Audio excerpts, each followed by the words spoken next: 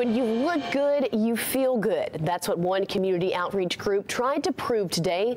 Why Be Normal held its annual Cut the Hate, Share the Love event this afternoon. They say that for some, a simple haircut can change a life. Food, music, and free haircuts. This may seem like a big party, but for many, this event is the first step in starting a new life.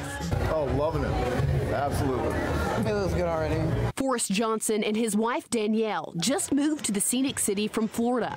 Both are on the hunt for a job. Without help from stylist Shantion Strickland, the couple says they wouldn't be able to put their best foot forward. I told him, hey, you can't let him leave it out here looking like Brad Pitt.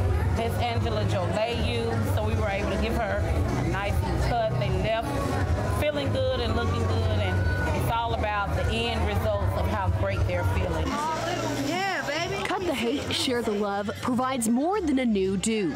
Organizers Dante Hampton and Logan Taylor also brought in drug counselors, medical professionals, and career training experts. A lot of these people, when they leave, they got the confidence now to whether if they need employment, they can seek employment, or if they need help, they have the confidence to seek help.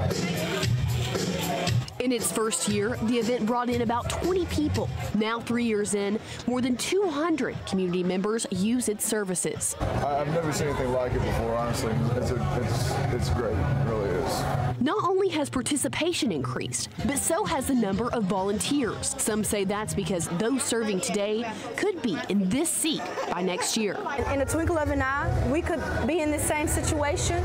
So when I come down here and I see my people in need, and this is all the time that I have is one day, I'm going to stay till the end. Until that time comes. Yes, you are. You're doing real good. Tiara says she'll keep on cutting for a good cause.